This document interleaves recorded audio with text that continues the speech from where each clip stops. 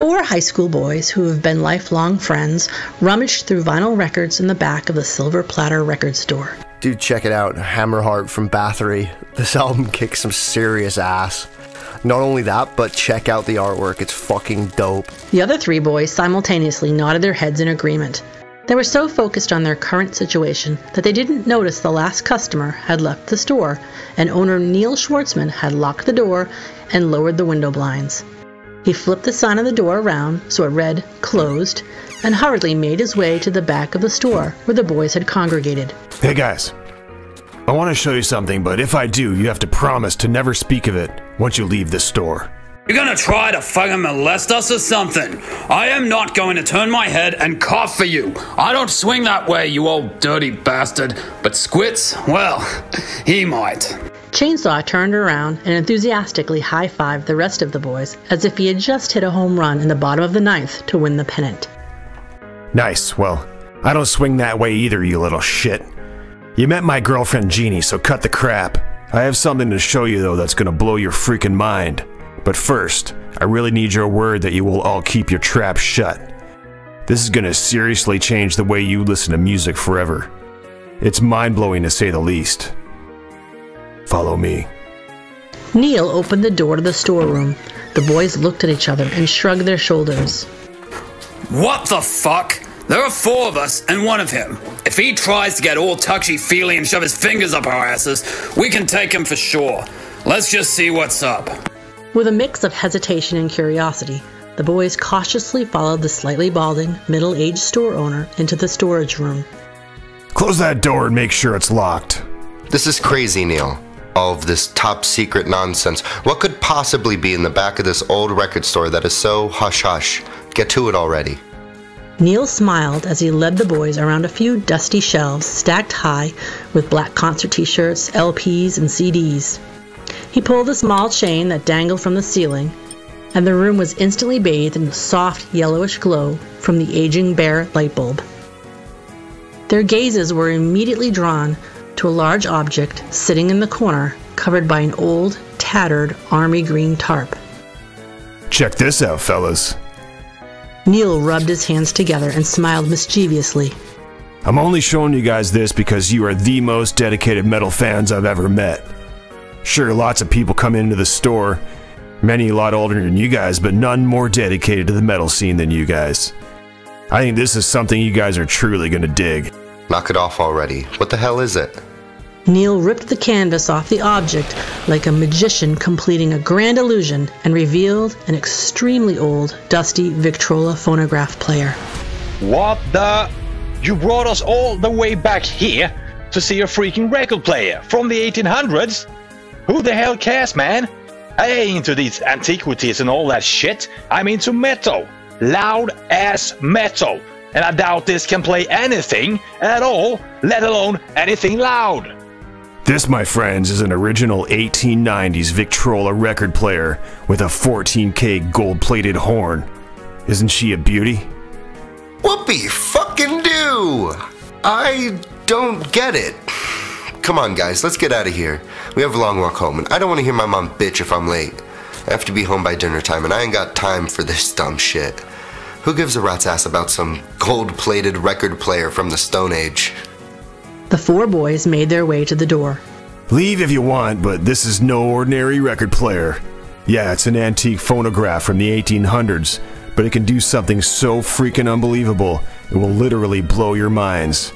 This bad boy right here is rumored to have once been owned by Jackson Arch, one of the nastiest, most evil guys to have ever lived. Which, in itself's pretty metal, but according to legend, he placed a spell on it which transports the listener directly into the storyline or narrative of whatever song is playing. The boys stopped in their tracks. What do you mean, transports the listener into any song?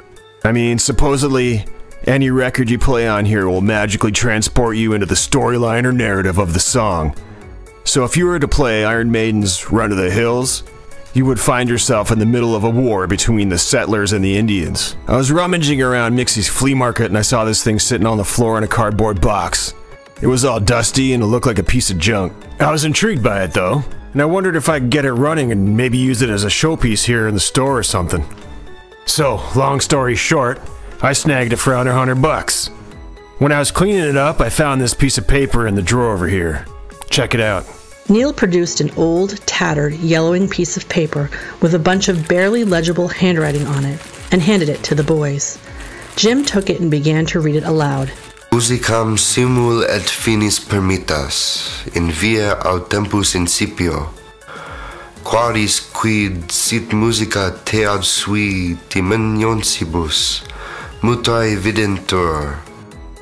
Tolle cotio liciet, perficere investigatio tua plena coram nenia, es non inveniet vitam somnus tus lactus cantus.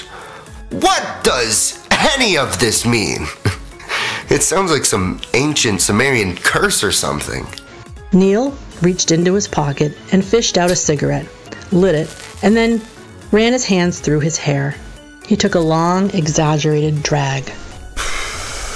Well, guys, I did a bit of research scouring the internet and found out what it means. This is why I called you here. This is what's going to blow your minds. Apparently, if you place a record on the phonograph and recite these words, you will magically be transported into the narrative of whatever song is playing.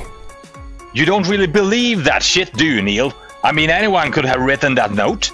The chances of it being real, magical, and from a century ago are slim to none. How in the hell are we gonna be transported into a fucking song? It makes absolutely no sense. On top of that, I don't believe in all that hocus pocus crap. I've got to get home for dinner. Come on, guys, let's go.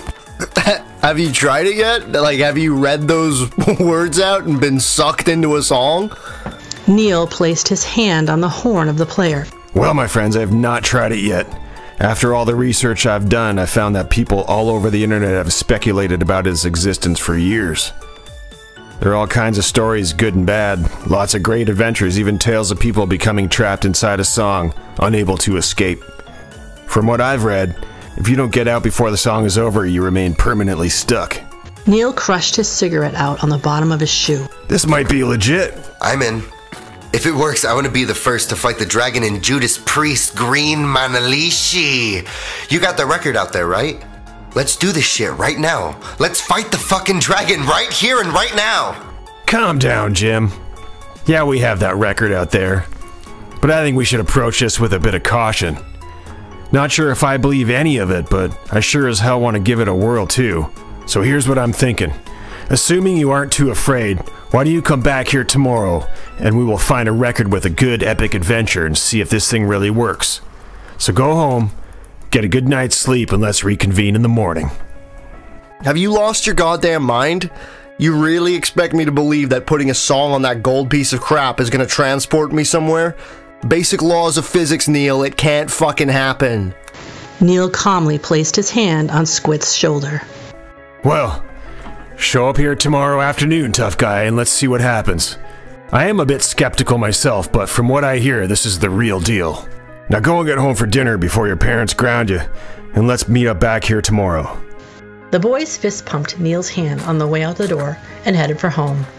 The sky was just beginning to darken, but if they hustled, they could make it home before their parents returned home from work, and everything would be all right. The next day, it was impossible to sit still in school, and on more than one occasion, the boys thought seriously about skipping out and heading over to Silver Platter Records to see if that old phonograph really was able to transport them into distant lands. They knew, however, that the school's resource officer would be on to them immediately, and if caught, the boys would end up in after-school detention and miss the chance completely. So, with an almost painfully anxious anticipation, the boys made it through the day. But when that 2 o'clock dismissal bell rang, they were off and running to meet at the back patio of the school. Together, the 4 friends, dressed in denim and leather, walked with an extra bounce in their steps as they made their way to the record store. Neil was waiting for them as they bounded through the front door. Hey guys, great to see you. Why don't you guys comb through the record bins and come up with an album you all agree on? And make sure it has a cool adventure theme to it. As soon as these customers leave, we can convene in the back again. I was thinking about this last night, and it might be worth noting. If this thing does work, we don't want to find ourselves in the middle of a bad situation, so maybe stay away from records like Venom's Welcome to Hell. at least for the time being. A customer brought her selections to the register, so Neil quickly wrapped up his conversation and turned his attention to her. The boys scattered throughout the store, rifling through the bins in search of the perfect epic adventure. None of them really believed this would work, but if they were honest with each other, they would all know that there was more than a slight hope floating in the backs of their minds that they would end up on some crazy adventure. Holy shit! These two would be frickin' dope. Sad Wings of Destiny by Judas Priest? How frickin' cool would it be to go back to old London times with Jack the Ripper? I mean, The Ripper is one of the best Priest songs ever anyway, but to actually go back and see that? Man, that would be great. I vote for this one for sure. Or if we wanted something a little scarier, we could try this one. Overkill has always been one of my favorite bands, and well, the title track is about an evil dude on a horse kicking ass and taking names. That could be a fucking trip. What do you say, guys?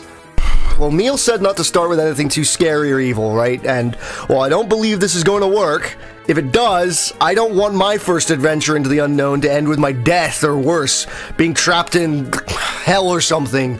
Guys, here are the ones we need. Essential salts and primordials coffin ships. Not only would these be historical, they would be off the fucking chain as well. I say we use one of these first. Those are all good ones, but I have two that are great ones as well. So check it out, bitches. Creeping Death off of Metallica's Ride the Lightning. This is Bible-related stuff. How bad of an adventure could that be, huh?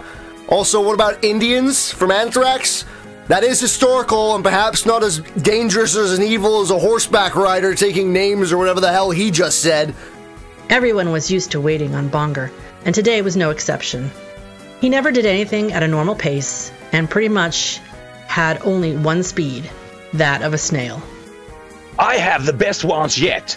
We can go experience Dr. Death in World War II with Slayer's Angels of Death. I think that would be rad as hell. I mean, it is historical. And well, maybe, if this works, we can kick his ass and prevent a lot of people from dying at his hands. Just how are you gonna kick the crap out of Dr. Death? You must weigh 90 pounds soaking wet. I will take off this spike belt and fuck him up good. Also, I think you are all forgetting the most obvious ones of all. Either The Trooper or 2 Minutes to Midnight by Iron Maiden. They would also be quite killer adventures and not as evil or dangerous. Maybe we could try something a bit tame at first, and if it all goes well, we can work up to one of the crazier songs. Alright, let's take a deep breath. I kind of agree with Bonger about staying on the safer side, so perhaps we give the Ripper a spin. I mean, a trip back to Whitechapel, England might be great. And the legendary Ripper only attacked hookers and women of the night, so theoretically we should be safe. And not only that, but what if we uncover who the Ripper really was? Historians have been speculating forever. Maybe we could be the ones that actually put a face and name to the purveyor of those ghastly crimes. The group gathered in the back storeroom once again. Neil slid the black vinyl disc out of its sleeve and placed it gently on the turntable. The boys became quiet as all eyes focused on Neil. He lowered the record onto the aged green felt. There, now hand me that piece of paper over there. And if you're all ready, we can give this a shot. I think at least one of us should stay here in the shop in case something goes wrong. I'm going. After all, I picked this freaking song. Alright, let's draw straws to see who's gonna stay out here. Neil went back to the counter and took 3 different sized pencils from the jar by the register. Alright, so we know I'm gonna give this a shot since I found the machine, and Jim picked the tune, so it's between you guys. Neil placed the pencils behind his back and shuffled them around. He held them out to the boys. Alright, the shortest pencil stays behind. Hesitantly, each boy selected a pencil from Neil's closed fist. After the last draw, they held them up and compared them with each other. From what I've read online, someone needs to make sure the power stays on and the record keeps playing. If the record stops spinning for any reason, we are lost. I have a backup generator on the store, and you just need to make sure that no matter what, this record continues to spin. Guess I'm staying behind here in the store. Assuming this works, how in the hell am I supposed to help you guys if something goes wrong? How am I even gonna know if something has gone wrong if I can't see you? Neil stepped up on the platform where the phonograph was sitting. Ready, boys? All aboard that's going aboard. Squits, Bonger, and Jim joined Neil on the tiny platform as Neil pulled out the scrap of paper. Alright guys, this is the moment of truth. We need to hold hands and close our eyes. I'll read this aloud, and if all goes as planned, we'll be in East London in mere moments. Shall we? Neil held the yellowing paper in front of him. The boys held each other's hands tightly and closed them with a mix of anticipation and terror. Chainsaw watched from the back of the room, prepared to come to the rescue if needed, although he had no idea what he would do to save his friends if something went wrong. Start the track now, Chainsaw. Chainsaw gently placed the needle on the record. The cone-shaped speaker came to life, hissing and popping, and after a moment, that classic Glenn Tipton, K.K. Downing riff that all metalheads immediately recognize as The Ripper began blaring from the speakers. Musicam simule fini permittas in via ad tempus incipio. With Neil's increasing volume, droplets of sweat began collecting between their clasped hands. Suddenly, Neil's voice became sharply louder as he continued. Quaris quid sit musicate ad suis dimensionobus mutari videntur. As Neil continued, their grips grew tighter, and the sweating increased. Tole quadio licet perficier investigatio tua plena corum nania es non inventie in vitam somnus tus lacus cantus. There was a loud bang and a bright flash of light as Chainsaw was knocked to the ground. Cautiously rising, he rubbed his head and looked around, trying to regain his composure. What was that loud buzzing noise? He turned to where the phonograph was sitting, and his jaw dropped in total disbelief. All four of his friends were gone. Chainsaw scanned the room once again, but they were nowhere to be found. He gathered his senses enough to remember that he had to make sure the record kept spinning. Neil had left him behind solely for that purpose, and now, since this appeared to have worked, he had the incredibly important job of making sure his friends could return. What the hell just happened? Elsewhere, Jim, rubbing his eyes and shaking his head, tried to stand up and gather his bearings. Neil? Bonger? You here? Squits? Come on, man! Where the hell are you? This isn't a joke. Where the hell are you? Jim put his hands on his head and squeezed. His brain was pounding inside his skull. From what he could tell, he was laying on the damp, cold cobblestone street. A heavy mist hung over the area. The only element he could make out was an extremely foul, dank odor. I think the freaking phonograph worked. I think we're in fucking Whitechapel, England. We're in that goddamn Priest song. Holy shit, Jim. Look at our clothes. Neil stood and brushed the dust from his clothes. A smile broke across Neil's face, and he patted Jim on the back. We're in a fucking Judas Priest song. It really worked. Now we need to find the rest of those guys and go explore. We have a very short opportunity to actually bump into and identify one of the most notorious criminals of all time. We have to find the other two, and remember, if we don't get out by the end of the song, we'll be stuck in here. Jim took hold of the back of Neil's double-breasted waistcoat, and the two continued calling for their friends. Bonger! Bonger! Squits! Squits! Where you guys at? Up ahead, Neil and Jim could make out a gas-lit lamppost illuminating a doorway with a hand-carved wooden sign over it that read, The 10 Bells Pub, an establishment that Neil, as a massive history buff, knew was linked to many of the Ripper's victims. They would need to be extremely careful, as this proverbial shit was starting to get real. The fog was as thick as Neil had ever seen, and he stumbled a bit as his foot made contact with the curb. Jim was still right behind him. The two gathered their wits and paused just outside the pub. Over there! Jim yelled, pointing towards Bonger and Squits, who were leaning up against the side of a building, looking completely baffled and lost. Bonger, Squits, yo! Holy shit! Oh man, is it good to see you guys. I had no idea where I was. I mean, where we were. Oh man, is it good to see you guys. This actually worked. I think that money spent on the turntable was well worth it. Guys, we're in fucking Whitechapel, England. In like the 1800s or something. What should we do first? Well, since we're standing right in front of the bar and I don't think there was a drinking age back in the day, I vote for stopping in the 10 Bells pub and getting a drink. Maybe some of that absinthe everyone drank. The four cautiously entered the bar. The customers were packed in tightly, like sardines in a can, but everyone seemed to be having a good time. While waiting for his drink, Jim glanced around at all the burn marks and beer stains that had collected on the green felt of what looked like a pool table, but it was clearly different. Perhaps a snooker table? Jim had heard about these before, but he had never seen one. He could also vaguely discern what looked like decorations remaining from past holidays. In the far corner, Jim could see a crudely hand-carved wooden sign that read YCJCYASF. After a minute, the bartender appeared with a small glass, a slotted spoon, a sugar cube, and a petite pitcher of ice water. He quickly placed the spoon over the glass and slowly trickled a slight amount of water through the sugar cube into the absinthe in the glasses. Hey bartender, what do those letters mean? An immense grin spread across the bartender's face, revealing several gaping holes in his less-than-pearly whites. He grabbed a small silver handbell from behind the bar and rang it loudly. We got ourselves another curious sucker. Well, my young friend, it actually means your curiosity just cost you another shilling. You are the sucker, and well, you owe me a shilling.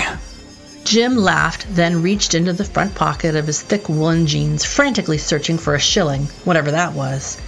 He was sure he had read about shillings in books, but he would not know one if it reached up and bit him on the leg.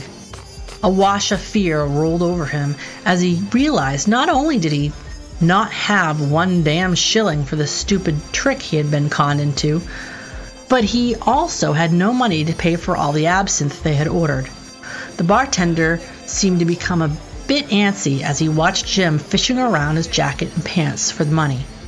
He raised his eyebrows in the direction of a big, burly-looking bouncer who appeared as though his clothes were 2 sizes too small. The bouncer, in turn, removed what appeared to be a large wooden club from behind the bar and began swinging it lightly into his hand in a threatening gesture. What the fuck are we gonna do? All four came to the same conclusion at the exact same time. Run like hell. Go! Now! And just like that, they were bolting through the crowd, out the door, and down the cobblestone alley. Neither Neil nor the boys even bothered to look over their shoulder until the 10 Bells pub and that crazy overstuffed bouncer were just a blur on the horizon behind them. Woohoo! That was some shit! I knew we could outrun that fat bastard! That was so fucking cool! The group took a moment to catch their breath and collect themselves in the dark and dreary cobblestone alleyway before venturing out into, according to what the small wooden sign advised, was Mitre Square. The square and nearly everything around it was barren on this gloomy, murky September morning. Suddenly, they saw what appeared to be a man with a reddish neckerchief, a pepper and salt colored loose-fitting jacket, and a gray peaked cloth cap. He was running at top speed out of the square and down the narrow church passage from Duke Street, and then disappeared into the fog near a row of warehouses. Neil, Jim, Bonger, and Squitz made their way towards where the man had run from when they made a gruesome discovery. Holy shit! Guys, there is a body over here against the lamppost. What the fuck? Was that Jack the Ripper we just saw running down the alley? Jim, forget about him. We need to see if she's still alive. Neil, rushing over to her, knelt down to feel for a pulse. Shit! No pulse, and there's so much blood coming from this gash in her windpipe.